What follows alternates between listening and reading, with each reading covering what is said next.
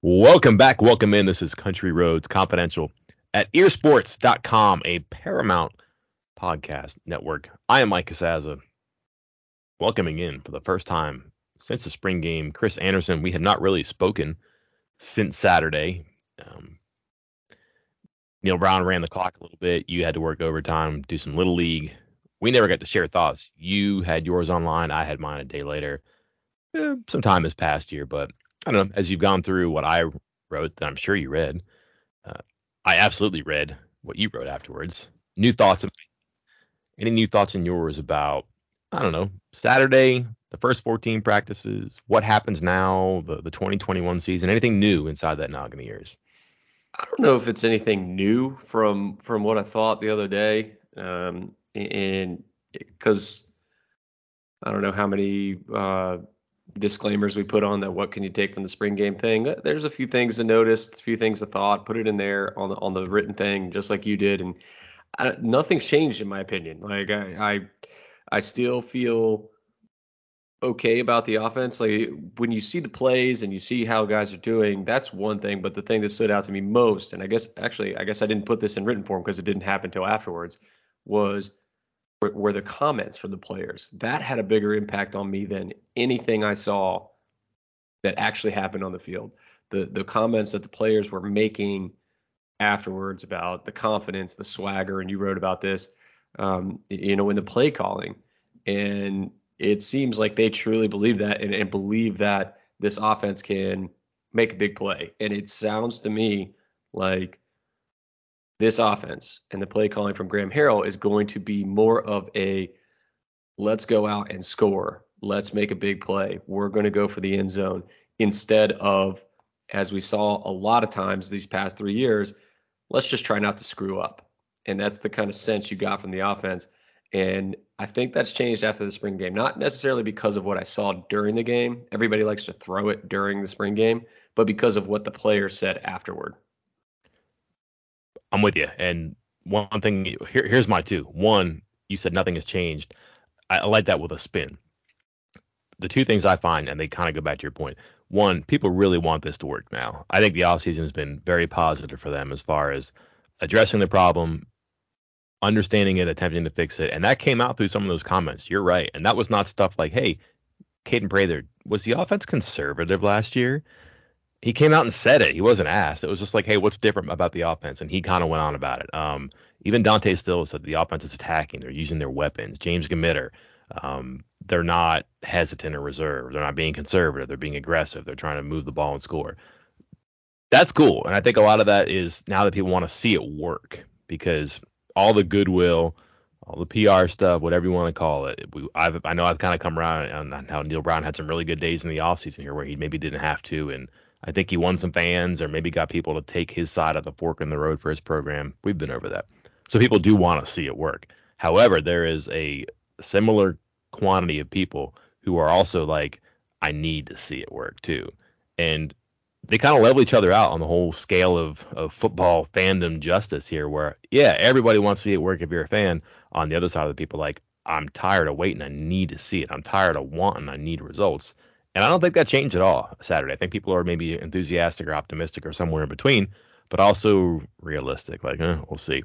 And then I had a conversation with somebody who would have been Sunday morning about stuff after I published three things kind of in my messages on the website, and pretty good person said that the difference is like if you listen to what everybody said about Graham Harrell and some of the things that he said from day one, even about, hey, we want to score every time, and you go back to Jared Parker, which was we just trying to find a way to win by one, which is true. There's a gulf of confidence and swagger or whatever in between those two poles from coaches, and you can tell which way the players want to go. And I hadn't thought about it in that perspective, but like it's a heck of a bookend too. We're trying to score every time, and we're trying to win by one. Which one do you think the players like the most? And then to that point, which one do you think the fans like the most too? Pretty obvious answer there. Yeah, once you get to, if you could have an offense that's just trying not to screw up and is actually trying to score points, granted there might be a little more volatility in that, but it also might help cover up if you're able to hit those big plays, if you're able to score an extra touchdown or turn a field goal into a touchdown on a couple drives. that can help mask some of the other problems that you have on this team, some of the other inefficiencies that you might have, holes you might have when in the secondary. We can talk about that another podcast, but yeah, West Virginia is going to need all the points they can get this year, I think. It begins with the offense, and here's why we are here, Chris. We're going to quickly go through offensive too deep / roster thoughts. We'll follow with a separate episode on the defense. And then, actually, we have a pretty good idea. We'll save until the end of how we're going to do it. Don't want to distract you too much. Pay attention to this content. And I guess we'll begin at quarterback as we try to look at who goes where and how many people they have at certain spots. I think we both agreed QB1 is not yet here. Probably will be in May, it sounds like. He graduates on a Saturday, and the May semester begins 2 days later at WVU. So that's possible that JT Daniels is here pretty early in the offseason. The other part about it is no rush. Guy's been in this for a while. Physically, maybe keep him on ice a little bit. Mentally, he can look at a playbook and refresh himself. But I'm pretty sure that if not day one, then soon after, he's going to kind of be nudged toward QB1. How do you rank and file the remaining 3 quarterbacks, not based on Saturday, but based on Saturday as the last of the 15 practices and what seemed like a spectrum of progression for all 3 passers? Yeah, because the fact that we didn't get an answer this spring gave us our answer for QB1. So I'm with you. Yeah, Daniels number 1, and based off the comments, it's such a strange kind of up and down, because throughout most of the spring we had both been hearing that Garrett Green had been the most consistent or the best performer throughout the entirety of the spring, the first 14 practices. And then you get to the spring game, and Will Crowder, who I don't want to say had been forgotten, but everybody, hey, Green, we've seen a couple times before. We've seen in game situations, and you've seen some of the excitement that you can get with him, a couple big throws, a couple big runs. And then there's the shiny new toy in Nico Marchio. And in between there is Crowder, who's kind of like that lost middle child. And he ends up being pretty clearly the best performer during the game on Saturday. And Neil Brown even said afterwards that was the best he has thrown the ball the entire spring. So how much do you take into that? If you have 14 meh to bad practices and then one great one, but the one great one is when it matters, quote unquote, most, I guess, out of these 15, what do you take from that? And I'm not sure which way you go here. And here's the other angle. Will it work itself out because of the transfer portal? Yeah, part of me wants to say that it's or as the backup. Yeah. And then part of me wants to say it's or for the backup because it's only going to be probably 2 of them there. And then that's just going to be based on what the coaches think and the conversations they have, but also what the player and his people, his family, his coaches back home, his whatever conduit that person has to the transfer portal or other destinations. What do they think? Because it's going to be a collective conversation there. Number that strikes me is the number of passes that Crowder threw, 12 for each team. It's 24 passes. That's a pretty busy day in a spring game. They threw 58. And you got some Cavallero, Robbins, Christ in there too, but only I think 5 or 6. So those first 3 quarterbacks do a lot of passes, which is kind of what we said in the preview. I hope they get to air it out and show what they've been working on, and they did, and look good in spots too. Crowder did seem like he had a better grasp when I understood about him. I just hadn't seen him a lot. Every time I was out there, it was either Green or Marchio that was the number 1, just by the way the schedule worked out. But Crowder, for the first time I saw him extended, was pretty. I mean, there was something there definitely. He had some good touch, and then a lot of his incomplete passes, he just made decisions to get rid of the ball, throw it out of bounds, keep it safe. I think he had 1 or 2 drops that weren't his fault, or maybe passes that weren't perfect, but percentage is probably better than what it was, and you consider that some of those incompletes weren't necessarily on him. Never put the ball in danger. Looked fine. I think that's something that you can certainly work with there if he sticks around. Marchio's got talent. There's no doubt about that. I like to see him run the ball. Green, the one thing I can't get past with Green is the way that he's commented upon in the coaching. And this may be going back to last year and how they just know how to handle him because he's a competitive kid. Last year they were hard on him about certain things, about got to run the play, can't go off script. And this year it's not the same, but hey, his highs aren't as high as the other guys. And then he responded. He had some highs the next time we saw him, and he did again and early in the first and second halves on Saturday. But yet the late criticism of him or the late coaching of him has been he can't force it. He's got to understand every play can't be a big play. He's got to take what's there sometimes. And you talk about Crowder kicking it out of bounds or checking it down, or Markio running or doing something there. And there were times where Green could have done something similar, gotten into a back or a tight end. I think even on the interception, he might have had something shorter underneath. I have to go back and look at it. But that's where they're at with him, which makes me wonder if they're a little bit further down the road with him. Not necessarily that they're low on him. Maybe they're high on him and they think, like, listen, if we're going to get him in here, we need him to understand and accept these things here too. Again, that's kind of an inkblot test. Are they hard on him because they don't like what they see? Or are they harder on him because might need you? You might be our number two. You might be the guy that gets in there and does some stuff.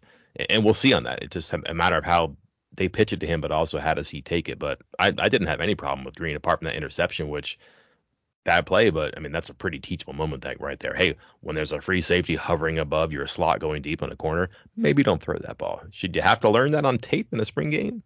No, but that's an easy one to coach him through. Yeah, and the other thing we have to remember, and I know it's a little hard on him for his performance there, is that of the three quarterbacks, four if you include Daniels, he is the strongest runner. The spring game is not meant for running quarterbacks. They were not going to run him. They were not really. They kind of dabbled a little bit with a couple of the guys running, especially Markio, and wanting to get him going. But the quarterbacks, for the most part, are not going to be actually running and getting tackled, scrambling, all that stuff during the spring game. And something else I was told is that was especially true for Green. And actually, I don't even know if I've told you this yet, Mike, but I heard that he took some kind of accidental knock to the noggin, not like a concussion type knock, but did end up giving him stitches. And so they really wanted to keep him from getting hit even more than you normally would with a quarterback. Breaking news. Breaking news. I mean, very light. Like I think my understanding was just a couple stitches from a little bit of a gash, not a big deal. So. Okay, fair enough. Speaking of run game, not meant for the spring game, you have the rushing attack. They definitely poured their reps and their focus on the quarterbacks, but they have these four running backs that you want to know about. And I just, apart from Mathis being the number one, which wasn't questioned before and certainly isn't after, I do wonder about the number two because I did see something out of one of the players that was encouraging and something they wanted him to do. But I also liked what I saw from two other players, and I wonder if this isn't or as a backup because Lynn J. Dixon is not Jalen Anderson, is not Justin Johnson, but there's something to that about having that versatility. Again, the idea of having a backup here seems kind of goofy because you have three guys who can combine to give you whatever the heck you need out of a backup or a number two or a platoon or 20 personnel. Didn't see a whole lot of it. Can't draw a whole lot of conclusions. Like personally, I would like to have seen Lynn J. Dixon get more than 3 touches. But also I would like to have seen Anderson get more than 7 carries because he looked good the times that he was out there running. And I understand what you have with Mathis, but the passing game for the receivers was there, but not for the running backs. That was curious. I wrote about this in 3 things. I'm really intrigued by the running back position, not because of what we saw, but because of what we didn't see and why I suspect that is the case. And I think there's a starter. I think there's backups and probably no worker there. Okay, so we're in agreement that Mathis is the starter. Yes.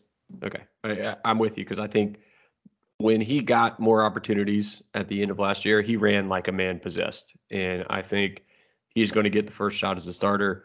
And I'm with you that behind him, it's probably going to be or. You'll see guys split reps at the beginning of the year, and I think they'll pare it down and figure it out as the season goes along because they're all different types of backs, but I'm not so sure yet that any one of them is definitively better than the other 2 options. So I think you'll see them try some things out. I'm with you on Anderson. He's going to be frustrating for the coaches because we've seen or heard that, they've kind of been on him about his weight. They have been talking about him being overweight for 8 months now, 7 months now. This was one of the reasons why I said, I thought he might be 3rd or 4th on the depth chart when we did a podcast like a month ago. It's just, it was concerning to me that they're still talking about him being overweight when he's been in the program and with the strength and conditioning staff for 7-8 months and still hasn't figured that part out. So hopefully he gets that under control, gets that figured out, because if he looks the way he did in that spring game while being overweight, imagine what he can do once he gets into the shape that the coaching staff wants him in. Mm-hmm. He's more like Mathis than Johnson and Dixon. Johnson and Dixon are more like one another than Mathis or Anderson like them. I guess if I think about it too, probably more likely that Anderson ends up as the odd man out at this moment, but there is potential there too. I think they might have kept the cover on Dixon just because, like, let's get him in early. This guy doesn't need another spring. And he did some good things, in the spring. Let's make sure it doesn't get wild in the spring game. I think he's part of 20 personnel packages, but the receiving skills are evidently there. Johnson looked good too in pass protection, which is one of those things that they've hit him on before. If you remember last year, you're like, you can't play this guy. He can't stand up in the blitz. Okay, he was willing to do that too. So again, if they're going to have guys back there in receiving routes, or if they're going to have guys back there, doing more than just running the ball, pass protection is one, but also run blocking for the other running back. If they're serious about doing 20 personnel, I think that's pretty encouraging there too. But I'm with you. Anderson's got a way to go, but if he does get it, you can just tell he's got something the other guys don't have. He's more like Mathis, but he's not Mathis either too. Receivers, this seems pretty easy for me right now. You're going to have Wheaton and Fox on one side. You'll have Prather and Jarrell Williams on the other. In the slot, and then probably just one slot position right now, you're going to have James and Reese Smith being back. Grayson Malashevich can float around in there too. In a couple of weeks, months, they'll add. This is how it's going to work, I guess. Bram is going to be your outside guy. Aaron's your inside guy. If they add somebody else, that's fine. But this kind of seems like open and closed case right now, where the receivers are and who's the starter and who's the backup. Agreed wholeheartedly. I think they'll stick with, and this is something you've written about extensively this offseason, that maybe it's best that they go with essentially 4, maybe 5 receivers instead of trying to rotate in 8 and splitting reps amongst everybody. And maybe the offense will be better off for it if they focus on like 4 or 5 guys. Feel better if Reese Smith has a whole spring too. Yeah, I think that hamstring really set him back. I think he missed it's 5 weeks long, and he missed almost literally half of it. So it's a rough go of him. And but then again, I think they put him out there with essentially the second team offense and threw to him on the first play and threw to him a couple of more times. So somebody that still seems to be part of this offense, but yeah, really, really set him back by missing half the spring. Mm-hmm. And you can kind of see, like, Williams apparently, again, played a lot, had some good moments, but just doesn't look the same as the other guys who've been there longer and are stronger and just know how to run routes and get open in college. Nothing against him, but that's why a guy like Bram could be important, because you don't have to play Williams as much. And if you're playing Williams and Preston Fox, no offense to Preston Fox, but need to see it with lights on, and it may happen, you're kind of, hamstrung, so to speak, by what guys haven't done yet. You get some junior college guys in there that have some experience and success. That'll be a break for the offense that they could certainly use too. Offensive line, all right, 4/5 we know. Left to right, it's going to be Milam, Gamitter, Frazier, and Nestor. I guess our first question is it already Jaquay Hubbard time, or is this a competition that goes into the preseason because you can't discount the time that Yates missed? You can't hold that against him when you're asking him to also learn the right side after playing on the left. He needs to be on the field to do that. He wasn't. That's not all his fault. Now, can you clarify for me who was right tackle at the start of the spring game? Was it not Hubbard? That's what I'm asking you. I thought it, because I think at first I thought it was Hubbard, and then I came out and said, oh no, wait, that's actually Yates. And then I went back and forth on it because it was number 50, which is Yates. Mm-hmm. And he was out there for the first snap. Was he wearing the penny? No, not at the start of the game. It was number 50, and he was out there with the first team offense, and I just couldn't believe it because I was under the impression that he wasn't playing. Let me look at my notes here. Yeah, I've actually crossed out 66 and written in 50. He was your first team offense. Okay. So now, I don't know, because I'm with you. I thought it was trending towards Hubbard, and it certainly seemed that way based off some of the comments that Neil Brown had made and talked about, injuries kind of setting him back and that the competition would continue into the fall. And I believe my comment was, is that Neil Brown just kind of running cover for the fact that Hubbard has just won this competition and he just doesn't want to say it yet? And not trying to say there's anything nefarious in that, just that, hey, sometimes when guys lose their job, you don't want to come out and promote it that they might have lost their job. And so I was kind of assuming that is what happened. And maybe I was wrong. Maybe it will still be Yates.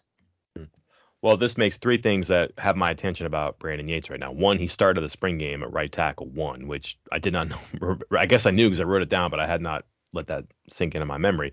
But between that, And the fact that he did play on the second team, like he did. Mm-hmm. Um, and I don't think he played a snap at guard, No. which was kind of maybe something that we made a bigger deal out of. I asked Matt Moore about it in practice one day and ended up writing a story about it, but that seemed like an important swing guy they could put in the middle if he wasn't going to be your right tackle. But I don't think they're ready to close the gate on right tackle right now. Because again, if he wasn't around, how can you really have a fair like evaluation of him at a new position, especially when Hubbard you just don't know about. So why cut the tape right now? Let it go and see what happens, who responds, who you can get maybe. So I would say that's up in the air, 50-50, maybe it's 55-45, we'll see.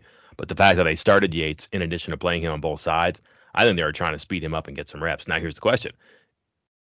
Was it a prove it or lose it moment for him? Because they know what they have in Hubbard, or Hubbard's had such an impressive spring to them, and that hey Yates, we're gonna consolidate your spring into one game here a little bit, do something with it. And then how did he do? He was okay. I didn't have a problem with the way he played. I don't think they had a whole lot of pressure packages in there, but there were times they were trying to come around the outside, and he slid out and did what he's supposed to do on the right side. That's good too.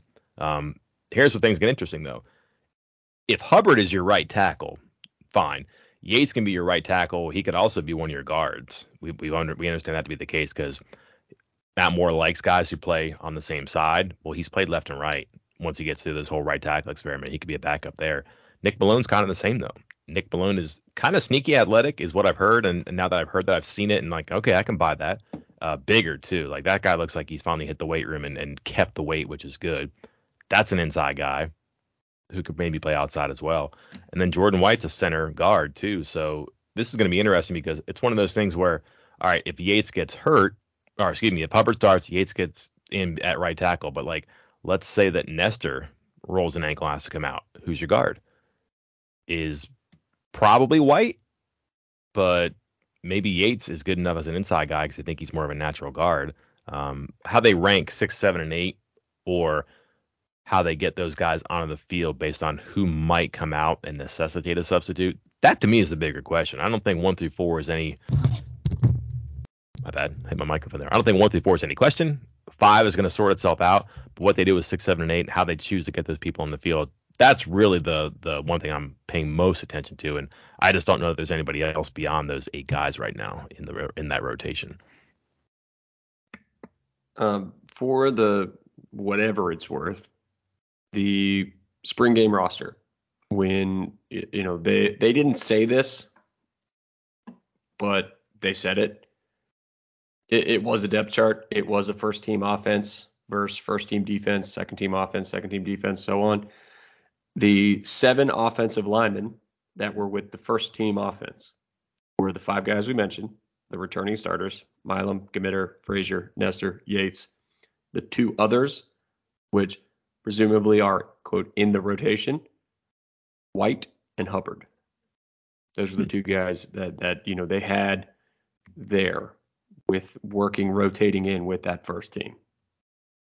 Again, who knows what that means as far as the spring game goes, but those were the 2. When Matt Moore is talking about he needs 7, 8, would like 9, realizes the 10's unrealistic, but would love it. So those are the 2 guys that they had rotating in with that first team. And then your candidates beyond that, Tomas Rimac had been playing guard. I did not see him. He was out late in the spring with some sort of an injury. Yeah, he was on the sideline. Okay, didn't see him. Tyler Conley is an inside guy, center. He's not your backup center. Bryce Biggs probably still a year away. Dylan Ray, they said, is a year away. Donovan Beaver is still here and just hasn't hit the field and done anything to think that he can be a guy. So when they talk about the true freshmen coming in, if they can pick up the speed, they can play because they're big enough. They probably mean that. Like there could be a guy who, I mean, certainly plays 4 games, I would think, but like I'm not sure there's an everyday guy in there. But if they need depth, I wonder if they don't just pour it into a true freshman. One thing that we'll see. All right. Once again, Chris, we fixed it. All right, are we skipping over tight end? You know I wouldn't do that. I'm glad. I know you wouldn't do that to long snapper, but I don't even know if there's much.